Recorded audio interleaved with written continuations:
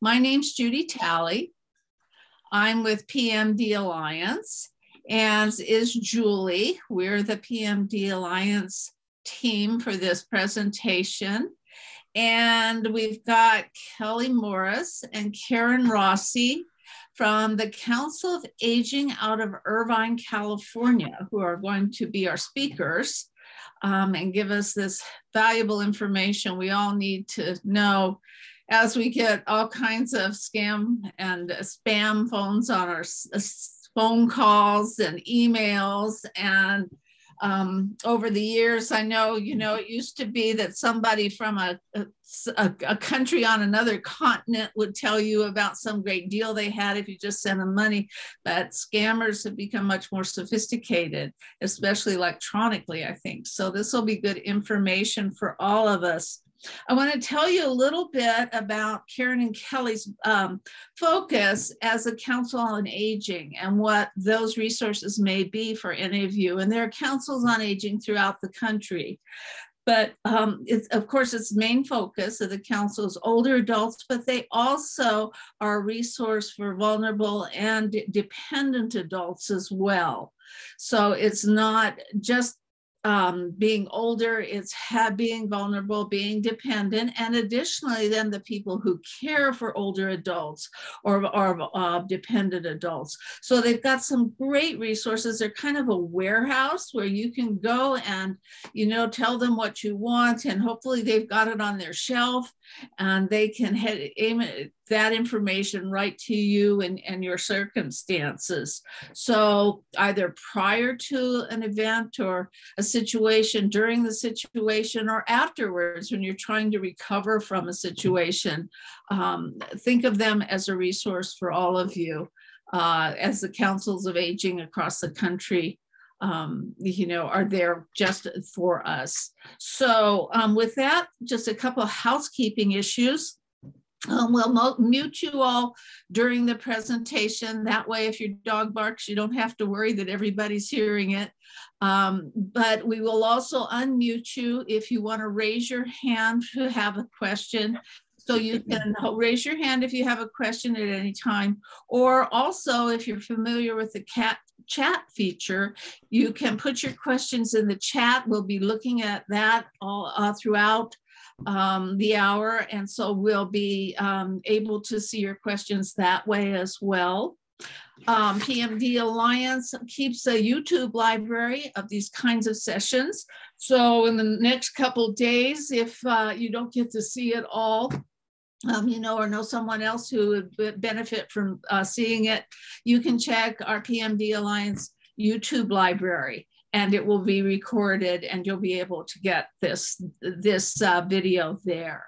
So a couple of resources. Also, I want to encourage you, if you haven't signed up for our newsletters, if you're new to PMD Alliance, check out our website at pmdalliance.org. Sign up for the things you're interested in receiving information about, and we welcome you to join us in our community. So Kelly and Karen, I think it's about time to turn it over to you and find out what you've got to tell us. And then at the end of your conversation, hopefully have some discussion at the end of the hour. So take it away. All right, that sounds fabulous. So I'm going to pull up my screen really quick. This is always the tricky part, right? Hoping that the technology works. Let's see here. I want to start my slideshow, but I'm going to have to minimize that to do that. From the beginning. All right, everybody can see my slideshow. Give me a thumbs up. All right, that's good. That's a great way to start. So welcome everybody. Thank you so much for being here. We appreciate your time greatly. As was mentioned earlier, I am with the Council on Aging, Southern California. We are located in Irvine, and I have the pleasure of serving as the director of the Senior Protection Program. I am also co-chair of the Financial Abuse Specialist team. And the focus of my program in particular is to go out and talk to folks like you every day I talk to a large age range. I talk to people across a lot of different socioeconomic brackets. We try and present in different languages. There are a lot of underserved monolingual communities here in Orange County who don't get the benefit of these kind of education. And so we're really doing our best to be a full service shop for education. So today we're going to talk about the anatomy of a scam. I know that you've probably attended more than one presentation where they talk about different scams. We're not going to talk about a particular scam today. What we're going to talk about are the elements that are present in any scam. And if you see these elements popping up during a conversation or in an email or text communication, we want you to be skeptical. Could be that the conversation or communication is completely legitimate, but if you start seeing these elements that we're going to talk about today, I want you to practice skepticism, right? Prevention is the key to becoming a victim. Once you become victimized, there's a whole lot of other stuff that comes with that. Recovery, and we'll talk a little bit more about how difficult it is for financial recovery in a moment. But today I'm going to walk through first the Council on Aging programs. Then I'm going to talk a little bit about our older adult population across the US and in Orange County. Then I'm going to talk about incidents of financial abuse. Then we're going to walk through the elements of anatomy of a scam. I'm going to talk specifically about cybercrime, which really has become exacerbated since COVID hit, right? With the pandemic came some dependence of all of us on electronic tools. And so cybercrime has skyrocketed. We're going to talk about what makes people vulnerable to scams. Then we're going to talk for anybody who happens to be a caregiver or as a friend of someone who might fall into a high risk category. We're going to talk about things to look for to understand if someone actually might be caught up in a scam or might be being exploited. Then we're going to recap those elements that are common to all scams. Then finally, we're going to talk about things that you can do to avoid being scammed, right? Some practical things you can do, reporting scams, as well as recovering from scams. And then we'll take some questions. In the interest of time, I'm going to move pretty quickly through this material. So I apologize if I'm speaking too quick. Put something in the chat room so Karen can let me know to rein it in a little bit. I tend to speak fast anyway, so I'll try and keep myself under control. And without further ado, I'm going to move forward now. So Council on Aging serves about 290,000 seniors every year. We have just 80 employees to accomplish this feat. That means we are volunteer driven. We have in excess of 400 volunteers at any moment in time who give us about 23,000 hours of service every year to help us serve the Orange County population. We have about $4.6 million in income or revenue. Most of that comes from government funding. However, we do also receive donations from individuals, foundations, and corporations. We have a lot of programs. So the Council on Aging itself is a big umbrella. And under that umbrella, we have programs that are focused on advocacy and protection, socialization and wellness, and or mental wellness, and then education and outreach. My program happens to serve a couple of these categories. We are advocates for protection. We're also out there doing education and outreach. We house the Ombudsman program for both Orange County and Riverside counties. Ombudsmen are advocates for people who live in a facility, whether that be assisted living, skilled nursing, board and care. And so the Ombudsman will take any kind of complaint and investigate it. It could be something that sounds silly to you and I, but for example, I pay $4,500 a month to live here, and I've not had one hot meal since I moved in, and that's part of my package? Why am I not getting hot meals, right? And maybe we need to look into, is the kitchen observing proper food preparation? You know, is the temperature right when they're preparing the food? Why is the food always cold when it's served? May not sound a lot like a big deal to you and I, but you know, these are the ombudsmen are advocates for people who live in facilities, and they're going to investigate any complaint, no matter how small it might seem. We also do a lot of joint work with ombudsmen. When we talk about abuse going on in a facility, people oftentimes think of the facility staff or the owners of the facilities. In actuality, a lot of times someone who lives in assisted living may still own a home and a car and still have active bank accounts outside of the place where they live. And oftentimes we find that there is someone in the community, it could even be a family member, has access to those assets and is using them without permission, or maybe not in that person's best interest. So we do a lot of joint work with the ombudsman, and that would oftentimes require us to include Adult Protective Services, who are the cousins of the ombudsman, so to speak. Adult Protective Services protects individuals who live independently, right, in their own home, in a room rented somewhere, and the ombudsman protect individuals who are living in a facility. So many times all three of us, all three of these programs are working together to straighten out a complicated mess. Council on Aging also houses the HICAP program, and that is the Health Insurance Counseling and Advocacy Program.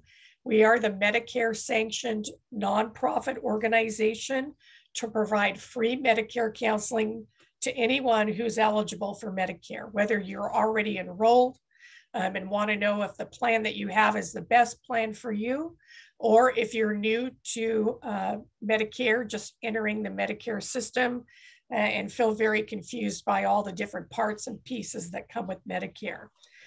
We don't represent any insurance company. It is not our job to sell you anything. Our job is to take your information, put it into a computer, and then print out a list of the plans that suit your needs the best. Make sure that your doctors are covered under a plan, or that the medications you take are covered under a particular plan. And then it's up to you to take care of your own enrollment. We also have a friendly visitor program, which is for adults who are living in the community, but they're no longer able-bodied, meaning they can't get out really and socialize. And so they're isolated. And I'll tell you, the number one risk for abuse and exploitation is being isolated. People who do not have contact with others are easy to take advantage of because there's no one to see what's going on. There's no one to tell what's going on.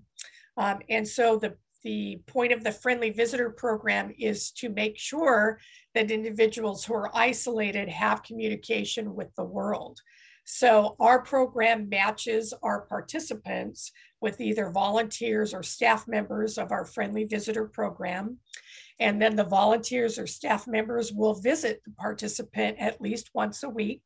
They'll make sure that all of their medical and general care needs are being met. Do they have groceries? Do they have food? Or if they're not capable of preparing food, should they be receiving Meals on Wheels, right? It's very much a whole person care program to make sure that the person who is isolated is getting everything they need and they have a lifeline to the outside world. Sadly, once again, we do a lot of joint work with our friendly visitors. We often get calls about a person who's suddenly shown up at the house and is living with the participant, and they're supposed to be doing home repairs, and they withdrew $10,000. I'm getting some feedback here. Sorry. There, I just muted someone, sorry. You know, we'll find out that money's been withdrawn, but there are no home repairs being done. And we want to question, what really is this person's intention? Why is this person in this person's home? and what are they doing? Are they really there to do good, or are they there to take advantage of someone who's otherwise isolated? And that's just one example. There are a million others I could give, but in the interest of time, I'm not going to. We also have a Reconnect program, which is kind of the sister program of our Friendly Visitor program. The difference is our Reconnect participants are actually able-bodied, and they can get out and socialize and attend events. However, for one reason or another, they've become disconnected from their community. And so they find themselves starting to feel isolated. An example would be someone who's been married for many, many years and they lose their spouse. And then they decide to move closer to their children and grandchildren.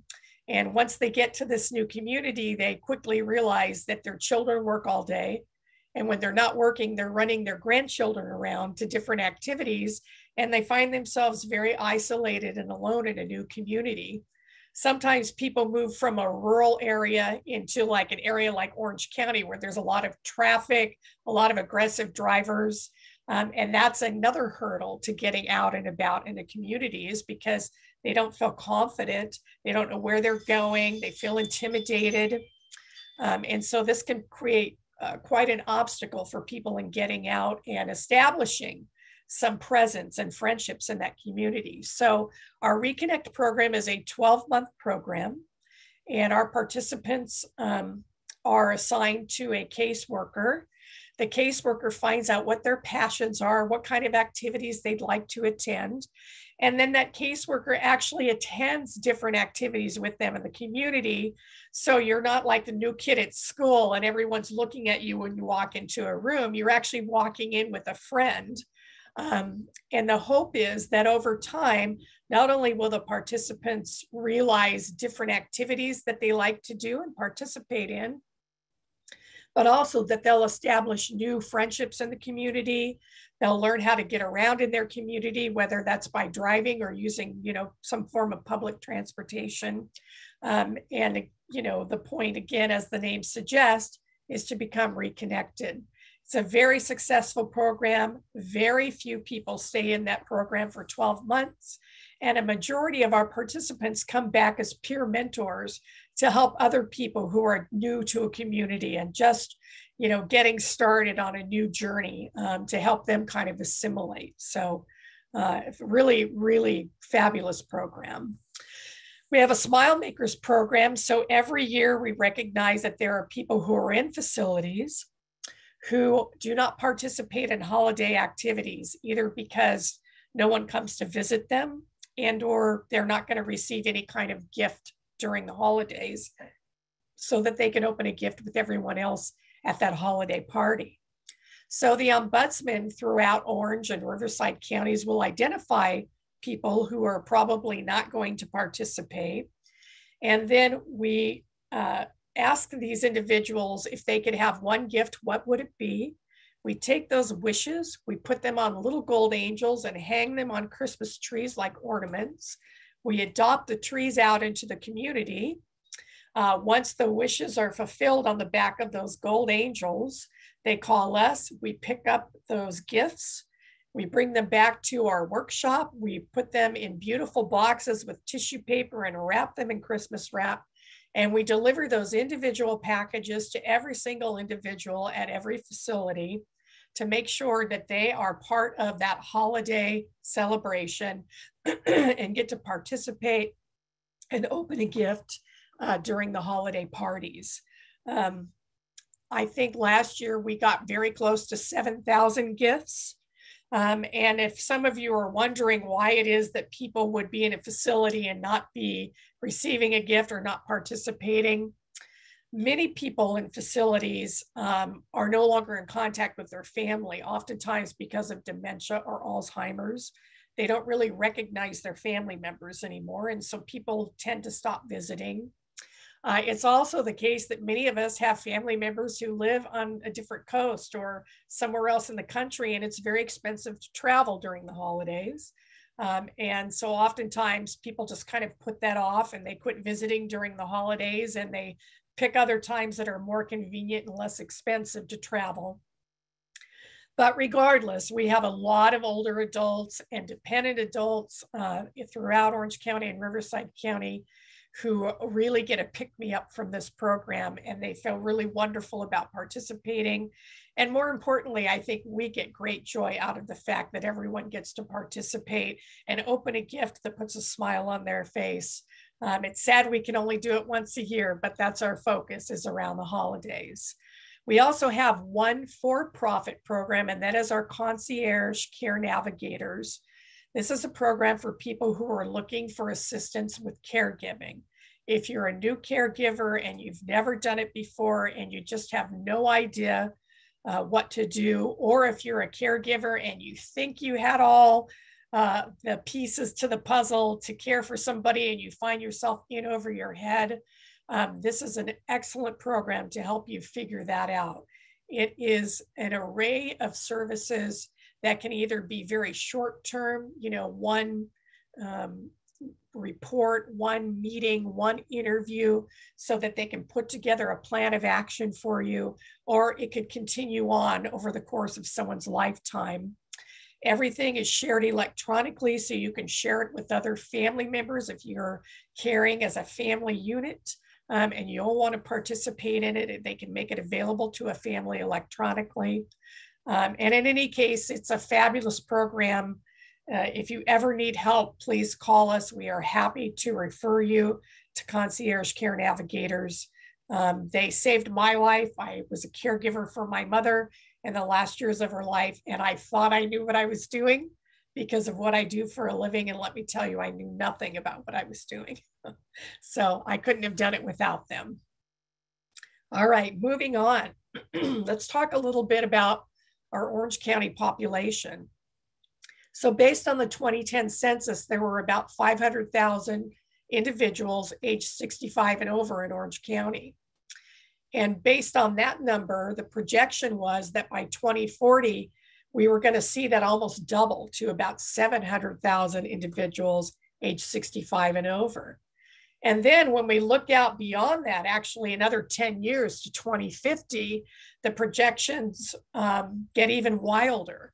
So when we look across the United States, the projection is that the population of individuals 65 and over is going to double by the year 2050. It's going to go from about 43 million to about 84 million. And this was the surprising statistic for me. Individuals 85 and over, that population is going to triple in 2050. So we're going to go from 6 million strong to 18 million strong. Now that's all very good news, in my opinion. It means we're, obviously doing better at living longer. We're probably having better quality of life. We recognize life doesn't end at 65 when you retire. And we have more time to spend with our families. We're probably more active later into life. And so these are all good things, right? But there's always a but, right? This growth in population also presents more opportunity for people to be taken advantage of, right? And this is what we're seeing. As that population grows, so do the incidents of fraud and exploitation. So we talk a lot about financial abuse because it is the fastest growing, most underreported crime targeting both older adults and dependent adults, or people who have particular susceptibilities. Unfortunately, California is leading the nation in financial abuse. So 11% of all cases reported nationally of financial abuse come from California. We don't know what the reason for that is. We don't know if it's that we have a particularly high concentration of wealth. We don't know if it's because we're just better at reporting and have a better system for people to report. What we do know is we're outpacing the nation, and that's never a good thing when we're talking about financial abuse. So we do a lot of education in this area. One of the best ways to avoid becoming a victim of financial abuse, excuse me, is to recognize a scam and stop it in its tracks before you do become a victim. And so today we're going to talk about the anatomy of a scam. And these are things that you see in every single scam, no matter the facts change. It could be sound completely different on the surface, but they all have these common elements. And if you can recognize these elements, chances are you're going to be really good at avoiding becoming a victim. So these are the 4 things that we see that happened almost with every single scam without exception. The first thing is you receive some unsolicited contact, meaning I'm not expecting the phone call, I'm not expecting that email, and it could either be from a stranger or it could be from a trusted source, like it looks like it's coming from my child, looks like it's coming from a grandkid, it's someone that I went to high school with is reaching out to me through Facebook. You know, in any case, I'm not expecting that contact. It could also be contact, for example, from an institution, my bank. I'm not expecting a call from them. They don't call me. So if I get a call from them, that's unexpected. It's unsolicited. I didn't call them and say, hey, I want someone to call me back about my loan. That's not the kind of call I'm talking about. I'm talking about a completely unexpected email or text or call from someone, a trusted source, family member, institution. That's always how it starts, unexpected contact. The second thing that we see is there's always an offer of something that's valuable specifically to you, right? So I'm only going to get caught up in something if it's of value to me. If someone is offering me a back brace and I don't have a bad back, I'm not going to respond to that offer. So it's always a very specific offer, and someone gets drawn in because the offer is valuable to them. As an example, when I turned 55, I joined AARP, and I got so many solicitations from different people about senior this and senior that. I started getting coupons from Denny's for the senior menu. Suddenly everybody knows my age, right? And they're sending me these offers that of course are valuable to me. I'm like, oh my gosh, I can go to Denny's and eat breakfast for $2.19 on the senior menu, right? So they're very good about targeting you. They obviously have information about us, and they use that information to make an offer to us, excuse me, that they think will be of value.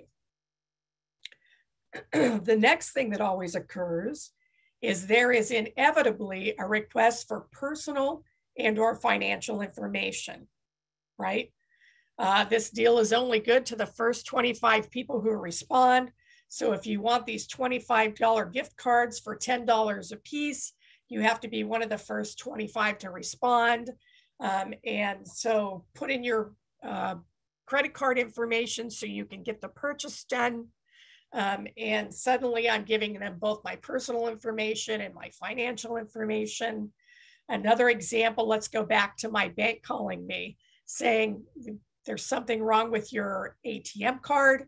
And so we've put a freeze on it until you respond to this link in this email and confirm that you're in possession of your debit card.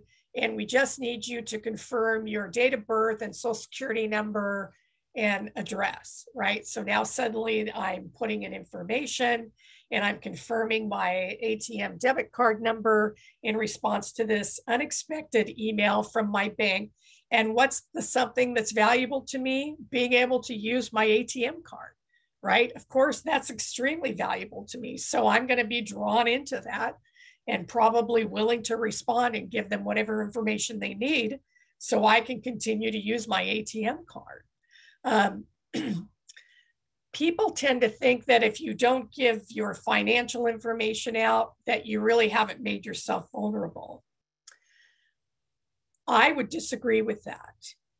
It is my personal belief and experience that sometimes your personal information is more valuable even than your credit card or banking information. I can catch fraudulent activity on my bank card and stop that. I can Sometimes the bank will even call me because they are seeing activity that they think might be fraudulent. On the other hand, once my personal information is out into the world, it can be sold over and over and over again by different companies. And then that makes me more and more vulnerable because now I'm going to be the target of more and more people trying to sell me things or trying to take advantage of me, right, and scam me. And the more people who have my information, the more vulnerable I am. And I don't think in this day and age, we think much about giving out our personal information. Anytime you want to register for an event, for example, you have to give up some personal information. When you go to your doctor's office, right, they want you to not only identify yourself with your ID, but they also will ask you for your health insurance card, right? And I'm sharing these things with them and I'm not thinking anything about them. But those pieces of information give other people a lot of information about me. And identity thieves who may then use my identity to buy a piece of property or open a new bank account or open a credit card in my name only need a couple pieces of information, right, to perpetrate identity theft. So your personal information is just as valuable, if not more valuable, than your financial information. Because if someone has opened a credit card account in my name, I may not know that right away. It may take me years to find that out when the collection notices start coming, because now there's a $20,000 credit card bill that's unpaid in my name. So it's very important to think about not only sharing financial information with people you're not sure who they are, as it's more important to think about sharing your personal information in those same circumstances. And finally, the last thing that we see is this pressure to act quickly or you're going to lose out on that opportunity, right? Sometimes that's an internal pressure.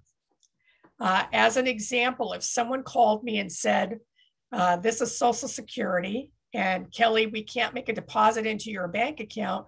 I think we have something went wrong with your bank number and we need you to reconfirm your banking information so we can get your Social Security check to you. Well, that's going to be me putting internal pressure on myself because I need my money. So I'm going to be more apt to respond to that very quickly in that situation because I can't afford to be without my Social Security check. It's my only source of income. And so now I have this internal pressure to act quickly. Or it could be someone who's trying to give me a tip, someone from church who has a great investment opportunity and it's only going to be for the first 5 friends who respond. And I'm like, my goodness, I don't want to miss out on that opportunity. I want to be one of the first 5. So I'm going to feel pressure to act quickly or miss out on that great deal. These 4 elements, no matter how the scam is painted or what the details are, you will see these come up in every single scam that is out there and being perpetrated today. Now we're going to kind of walk through some examples, and I'm not going to get very deep in those because I'm sure you hear about these and you experience them on a regular basis because they're all very popular and familiar. So most scams are what we call imposter scams, meaning someone is pretending to be someone or something that they're not. And here are some examples of imposter scams, right? Your Social Security number's been frozen. Someone's been using your number and we need you to call in and give us some information so that we can unfreeze your Social Security number and get either your retirement or your disability benefits to you. IRS, there's a lawsuit because you haven't paid your taxes. And if you don't pay right away, we're gonna come and arrest you, or we're going to put a lien on your home. There's a warrant for my arrest because I failed to show up in court. I was supposed to be on jury duty and I didn't show up. And so now there's a warrant for my arrest and all I have to do is, make a payment over the phone and they won't come and arrest me and they'll drop it and they'll put me back on the jury duty schedule. So let's walk through some of these elements. So I'm going to be contacted by Social Security Am I expecting Social Security to call me? Probably not. If I called them and they're calling me back about a matter, that's a different story. But this call that I'm talking about, telling me that my security number, Social Security number has been frozen and or there's something wrong with my bank account, right? This is an unexpected call. What's the valuable offer there for me? Having access to my Social Security number and or my Social Security benefits. They're going to ask me to give them some information so they can straighten out the matter. Chances are I'm going to be giving them both personal information to identify myself. And then if it's a bank account issue, I'm also going to confirm my bank account number, right? So there's number 3. And then finally, I'm going to want this to be cleared up quickly because I don't want to be without access to my Social Security money and or my Social Security number, right? If I need to apply for credit or something, I can't have some kind of hold on my Social Security number. Same with the IRS. IRS never calls anyone, right? It is very rare that you would get a call from the IRS. You'll get 20 letters ad nauseum, right? And they're going to try and reach you in a paper format. So I'm already going to be skeptical if I get a call from the IRS, but it can be scary to get a call from the IRS. What's the value of the IRS calling me and saying there's a lawsuit against me for unpaid taxes? Well, the value is, first of all, not having the IRS breathing down my neck. And second of all, not having some debt that might cause the IRS to put a lien against my assets, or just make my life miserable in general with collection calls. They're going to ask me to give them either money to pay my unpaid taxes. And of course, they're going to want me to identify myself to make sure that they are talking to Kelly Morris. So I'm going to give them some personal information. And then, of course, again, the pressure for me is internal. They're going to encourage me to pay it quickly to avoid a lien or a lawsuit moving forward. But there's also going to be internal pressure for me to take care of that problem because I don't want this, right? I don't want a lien. I don't want a lawsuit. I want out of this mess. So as you see, all of these elements are there. Call now for your free back brace. Seems pretty innocuous, right?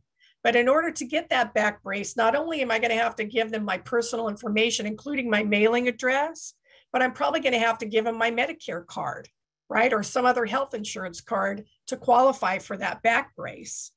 So I'm giving up this information and maybe I really need that back brace. And I'm thinking, wow, I could use a new back brace and it's free. So sure, I'm going to give up that information. And they may even tell me there's only 25, to be given out under this particular special.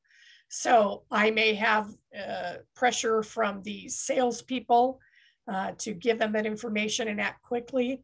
And or I just may want a new brace very quickly because I'm in an excruciating pain and that back brace sounds pretty good to me.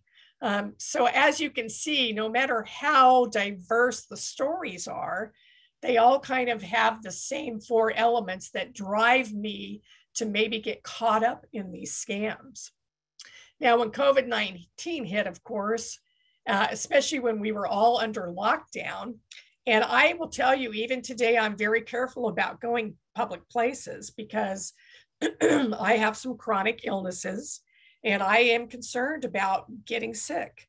And so I've become very dependent, just like today, here we are meeting virtually on these electronic tools. And so with this dependence, this new dependence on tools came a huge uptick in what they call cybercrime.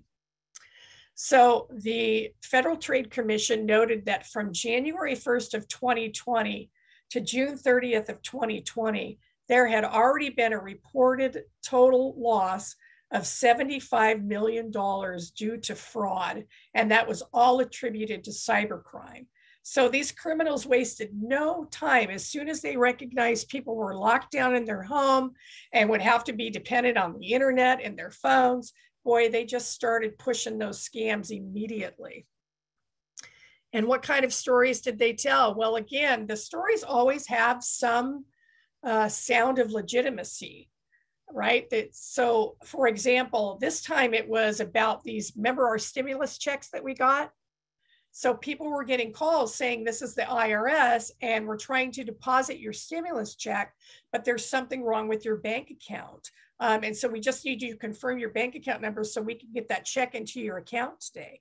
Well, that sounds legitimate. So first of all, I'm receiving an unsolicited contact from the IRS.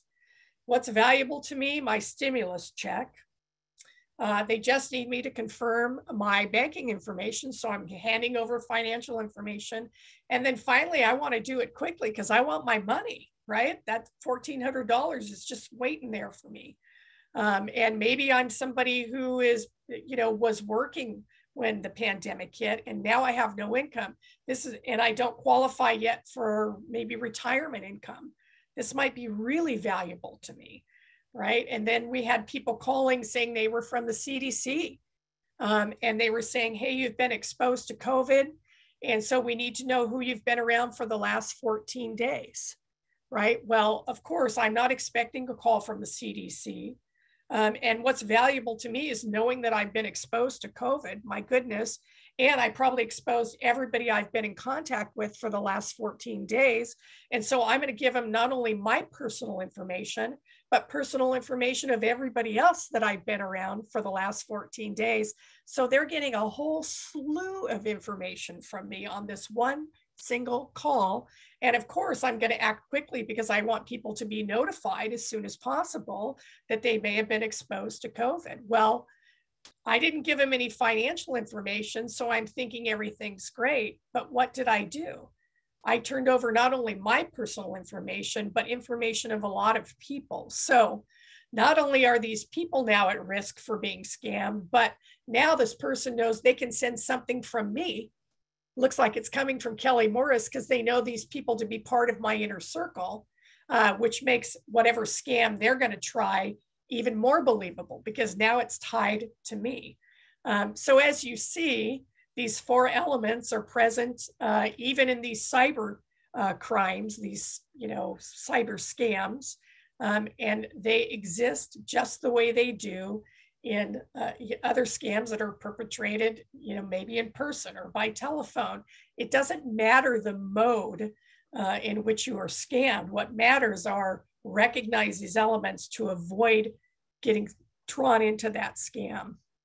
So when we talk about cyber scams in particular, even before COVID, right? If we look at 2018, these are FBI statistics.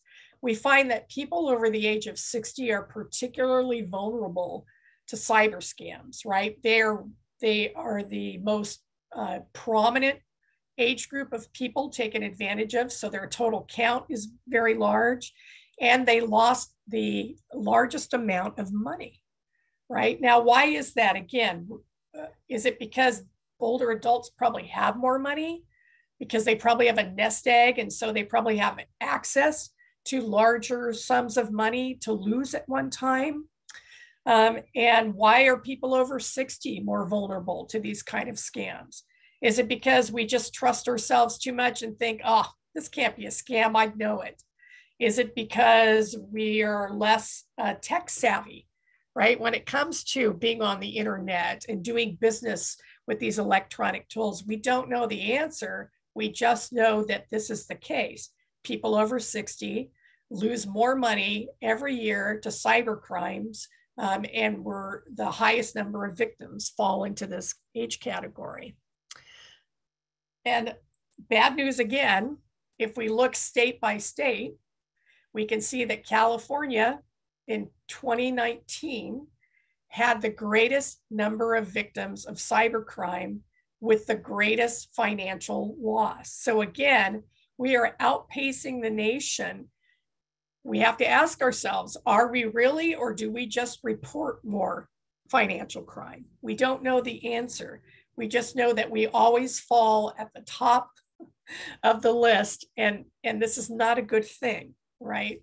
We want to do our best to avoid being at the top of that list.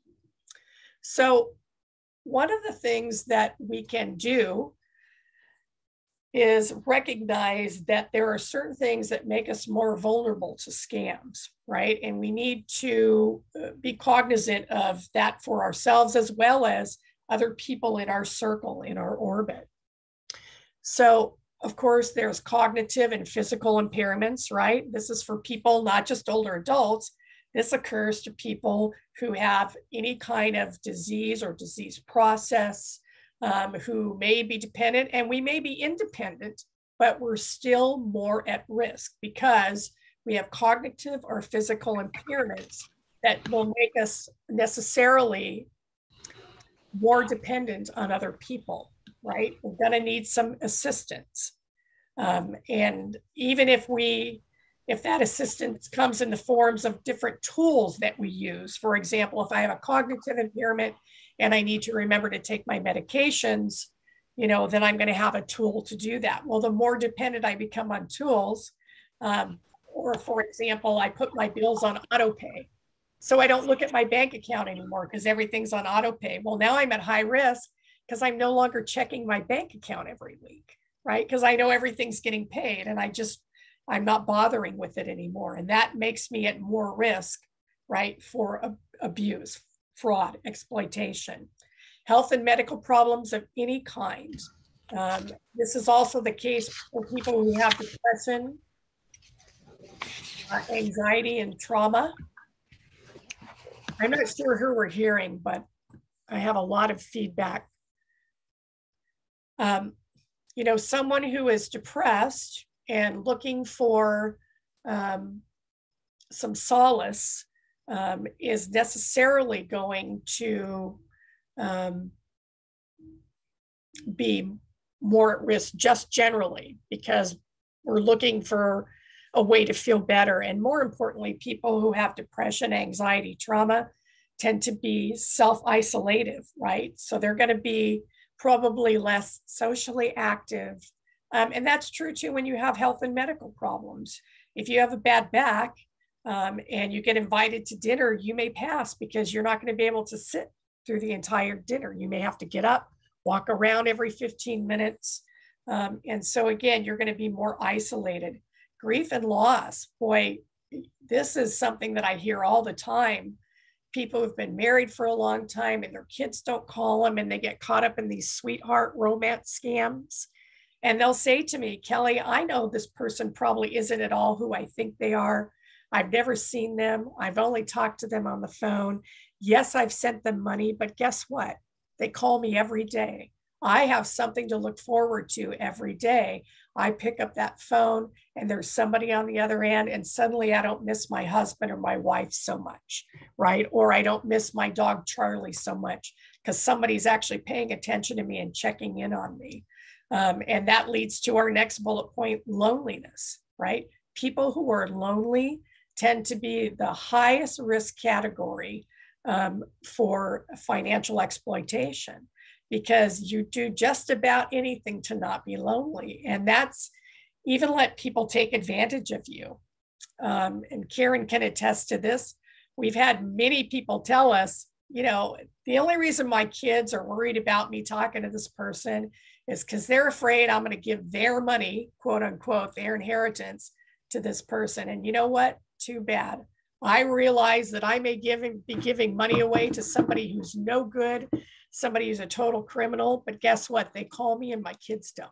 So that's the price I'm paying to have a companion and someone to check up on me. And we see it time and time again.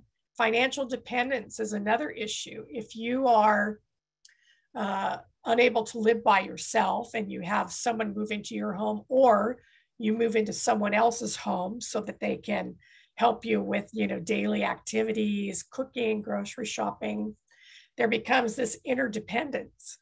People become financially dependent on you, right? So they can take advantage of you. They hit a little bump in the road.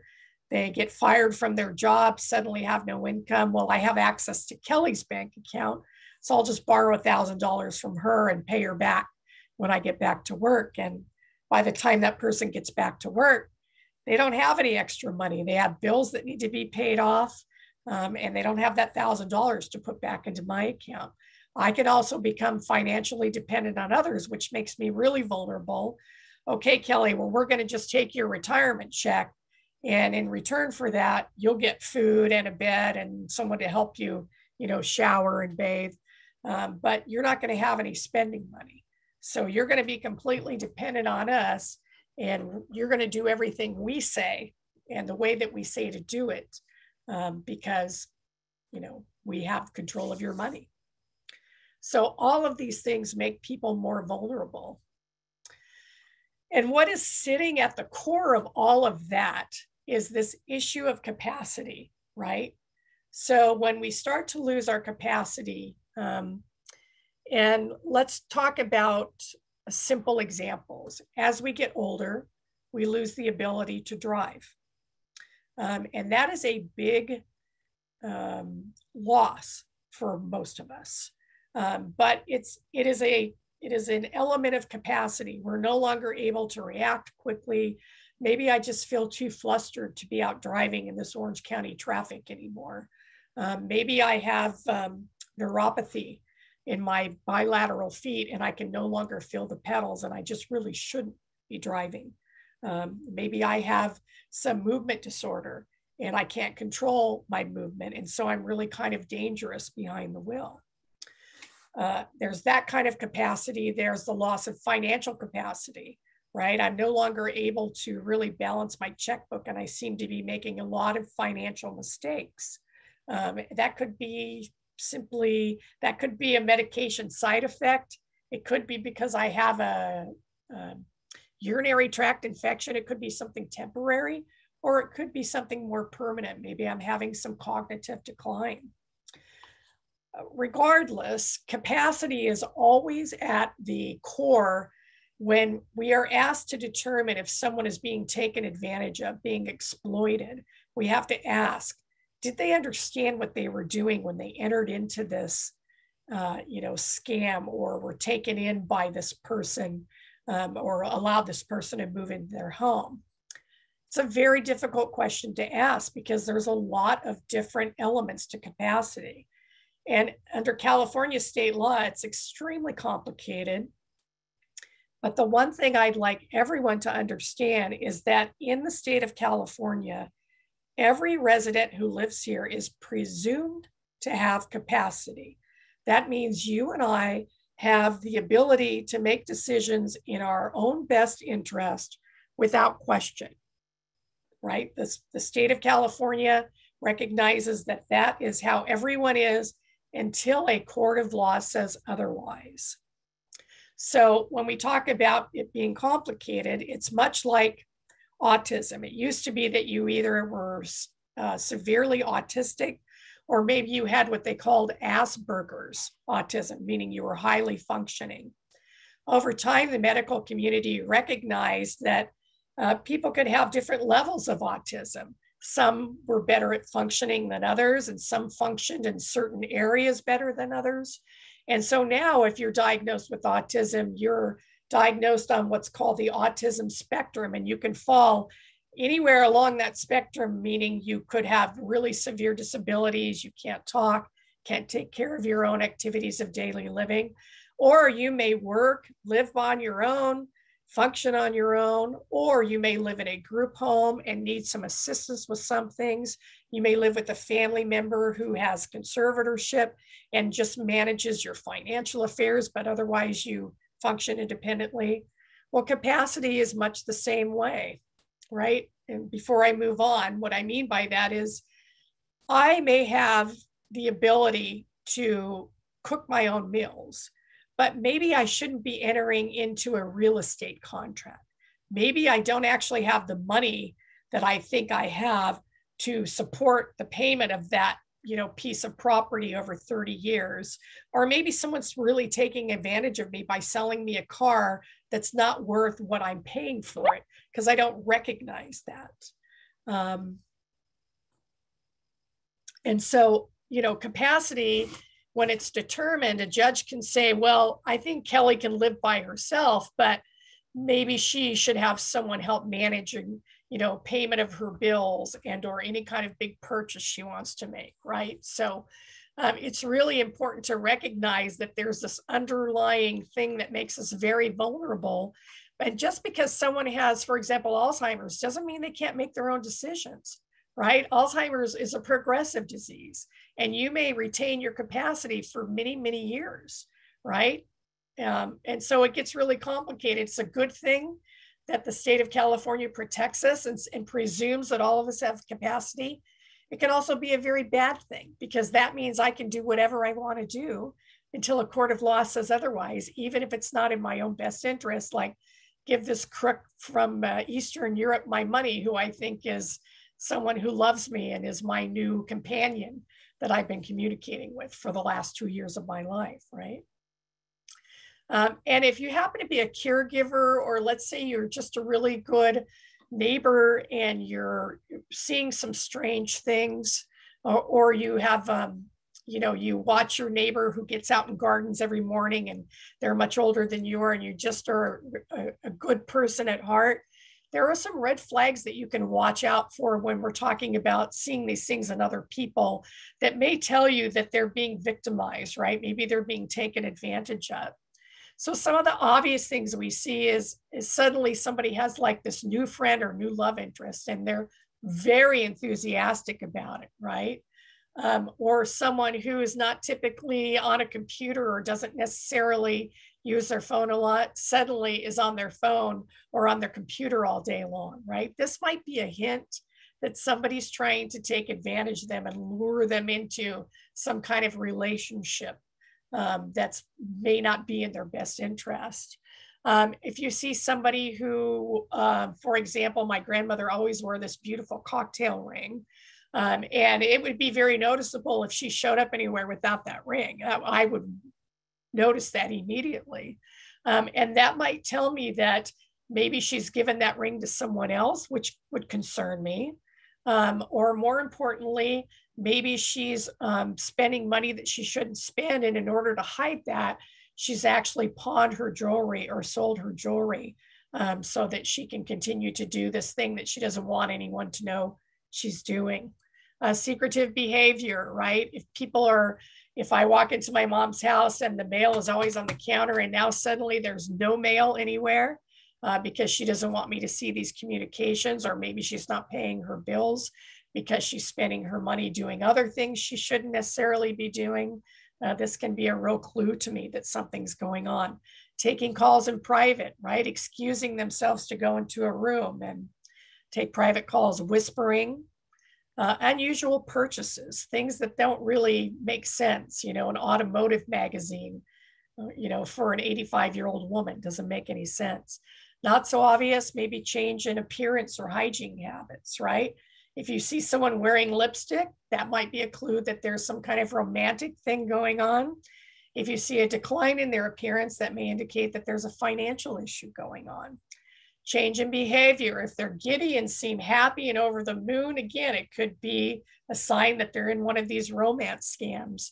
If they seem particularly angry or depressed, could be something else going on. Could be a financial thing. Maybe they've been taken advantage of and they don't want to talk to anybody about it because they're embarrassed about it. If they seem depressed, maybe they were in a romance scam. Now this person's quit talking to them, and they realize that they're out $20,000 and have no romance. Unmet basic needs, lack of medication, lack of food, again, could signal a change in finances.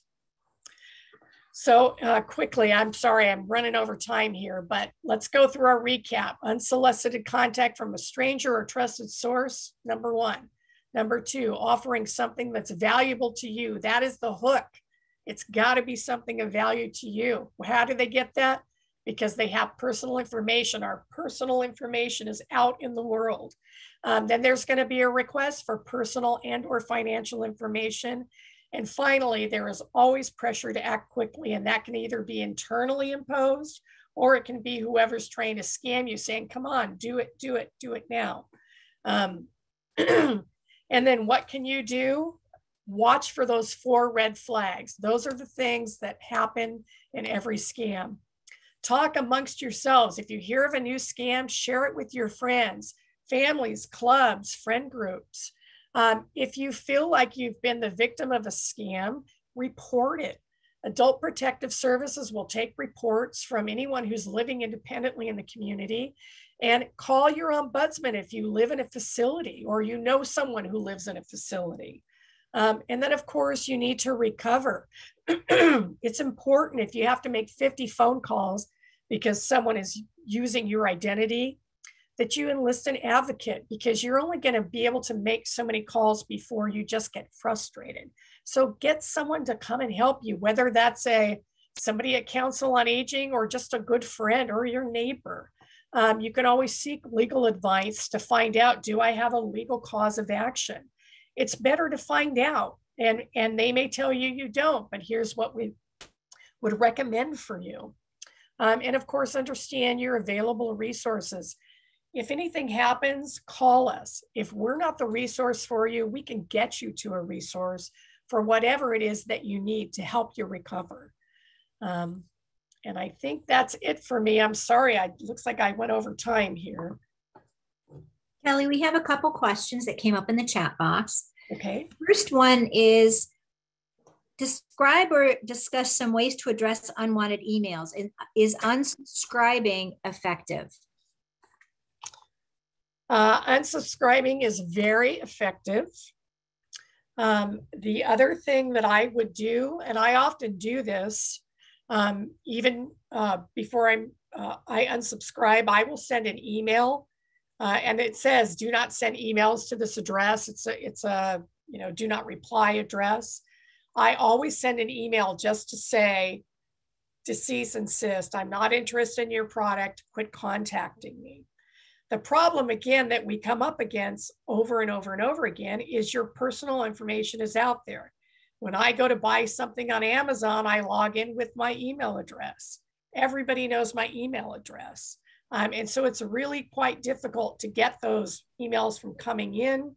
So if you have the time to hit unsubscribe, or if you get a text message that's unwanted, it says reply stop, and we'll keep sending you those texts, and I will take the time to, reply stop.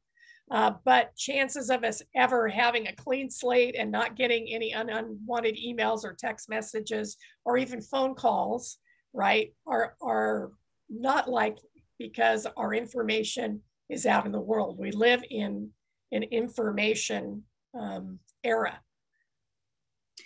The second question is, how do I address or recognize unscrupulous contractors like roofers, solar panel sales, and home repairs? Yeah, so in our recovery guide, we actually have a number that you can contact to actually not only at a website where you can go and look up the record of contractors to see if there are any complaints against them. And you could also make a complaint through the Contractors Association here in California.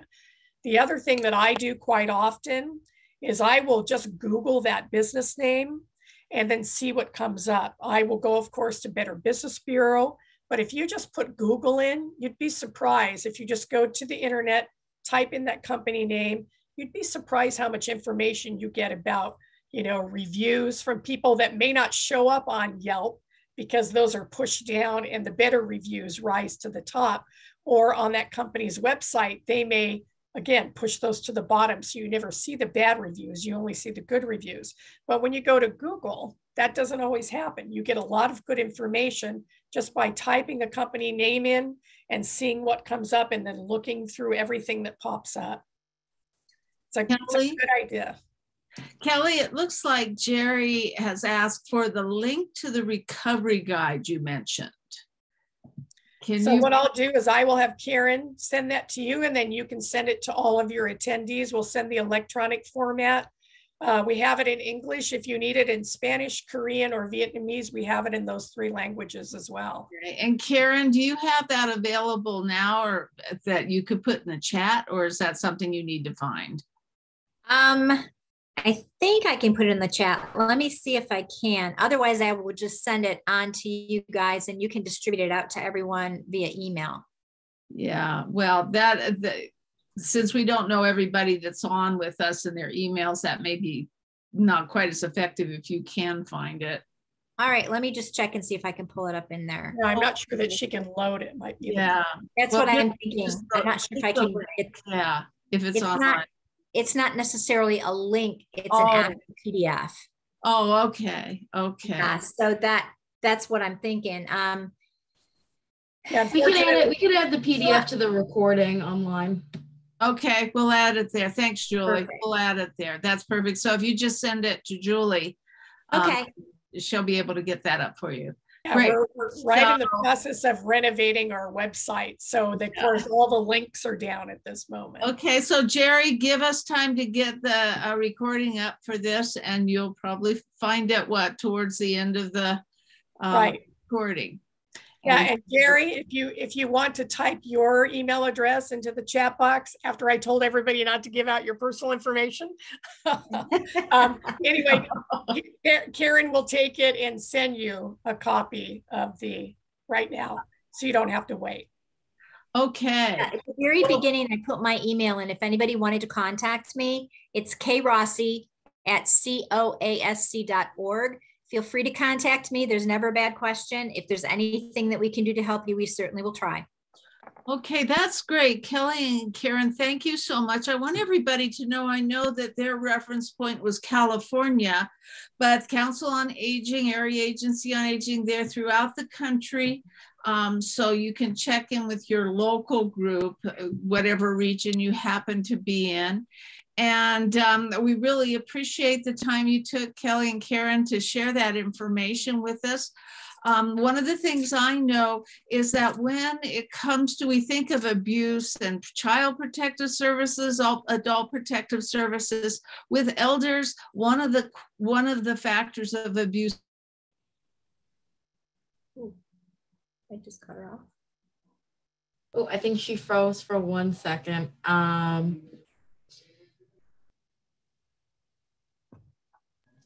So sorry about that. Judy froze. So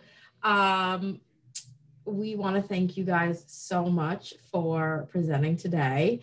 We are so appreciative of it. And if anybody has any questions, Karen has her email in the chat. Feel free to send us any emails. And we will see you guys next time. Thank you, everyone. Thank you guys so much. Take care. Have a great weekend.